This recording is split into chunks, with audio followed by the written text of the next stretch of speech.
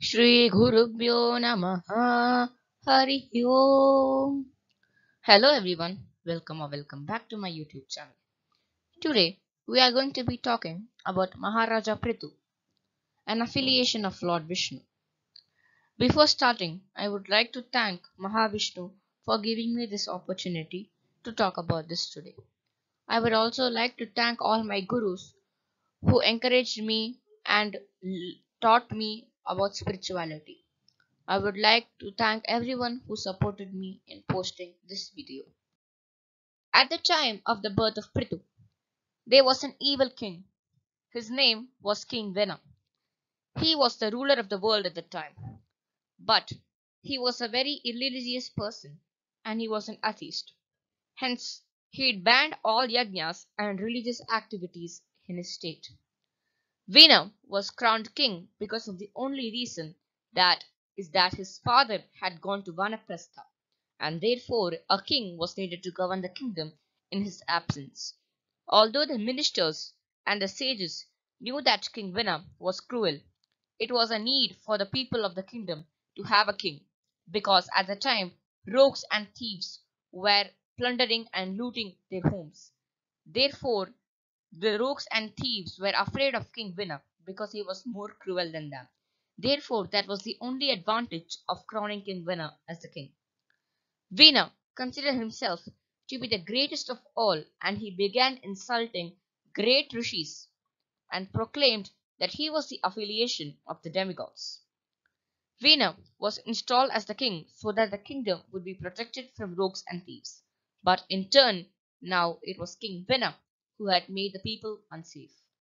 It was indeed a tough situation where if Vena was dethroned, rogues and thieves would start looting the states as the rogues and thieves were afraid of King Vena. Whereas if King Vena was still on the throne, people would face immense grief. Therefore, the rishis tried to convince Vena using religious texts and explaining him about the meaning of yagyas. But the foolish King Vena in turn asked the rishis what was the purpose to worship the demigods when King Vena was providing all that he could to the kingdoms. He couldn't understand that he had only provided sadness to his kingdom, and he said to the rishis that he was a demigod and he should be the one to be worshipped. Then he started ill-treating the rishis and talking ill about Vishnu. The rishis, who had been ever so calm, now rose in anger and now wanted to kill Vena. Using the power of their penance and holy mantras, they made Vena die on the spot. After this, they left to their respective ashramas.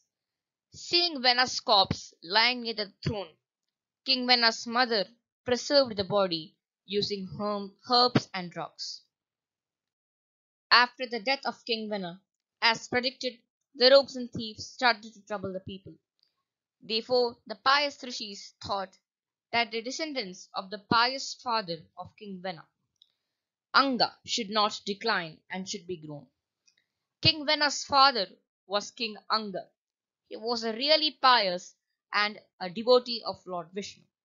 But he had left to Vanaprastha because he did not like the way his son, King Vena, was behaving. He renounced his kingdom. Therefore, Vena was crowned king.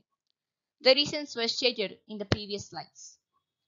Now, the rishis thought that pious Anga's Vamsa or Kula should not decline and should be grown.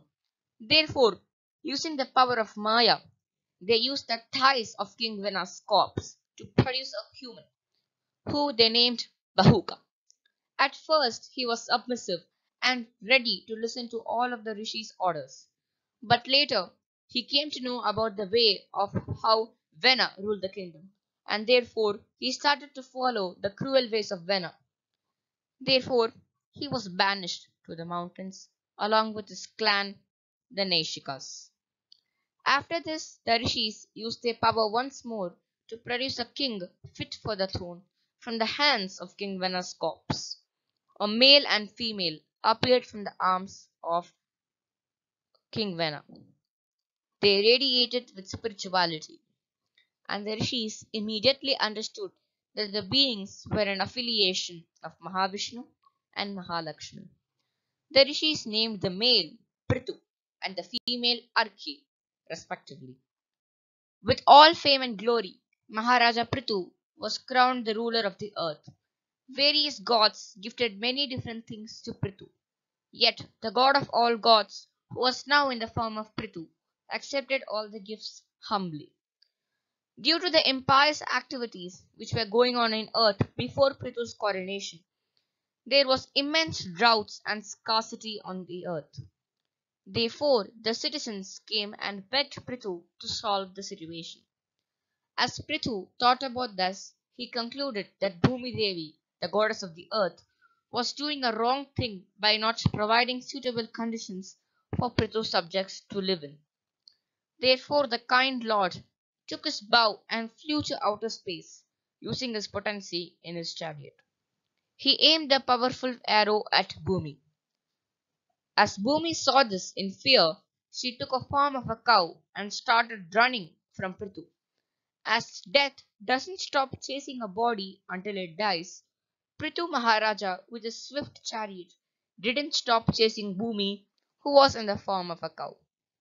Bhumi's plan was that Maharaja Prithu wouldn't kill a woman, as it was not a good thing in the Shastras, and killing a cow was also a not good deed in the Shastras. Therefore, Bhumi thought it was safe, but Maharaja Prithu didn't stop chasing Bhumi. As Maharaja Prithu kept chasing Bhumi, who was now in the form of a cow, she gave up. She asked Prithu the reason why he was so adamant in his resolve to kill her, even though she was a woman and in the form of the revered cow. As Prithu stood there with eyes red with anger, he replied to Bhumi. Prithu said that Bhumi had failed to provide the basic necessities to his subjects. Therefore, he wanted to rid Bhumi of the universe. Bhumi in turn replied to Prithu that his subjects were indulging in impious and unreligious activities. Therefore, Bhumi had lost the interest to provide to his subjects. But Prithu Maharaja didn't come back from this resolve, and he stood there wanting to rid Bhumi of the universe. Bhumi told Prithu to calm down and said to him as follows: Dear Lord Vishnu, you who had once saved me in the form of a divine boar is now ready to rid me of the universe. Please hear my appeal. Prepare a worthy calf from all lokas, which will take my milk and provide the necessary needs for your subjects. As Maharaja Prithu consented to this decision, the grains and herbs, which were now gone due to the illegal use of humans, was now milked back out of Bhumi by Maharaja Prithu. Maharaja Prithu had transformed Manu into a calf. Devaguru Brihaspati was transformed into a calf, and Bhumi was milked for the Vedic knowledge and mantras which had been lost. Devraja Indra was transformed into a calf and was used to milk the Somarasa, the drink which was used to cause immense strength and sensual strength and happiness. Apsaras and Gandharvas transformed Vishwavasu into a calf which was used to milk the musical and dance arts from Bhumi. Pita Aryama from Pitruloka was used to milk the offerings made to ancestors from Bhumi.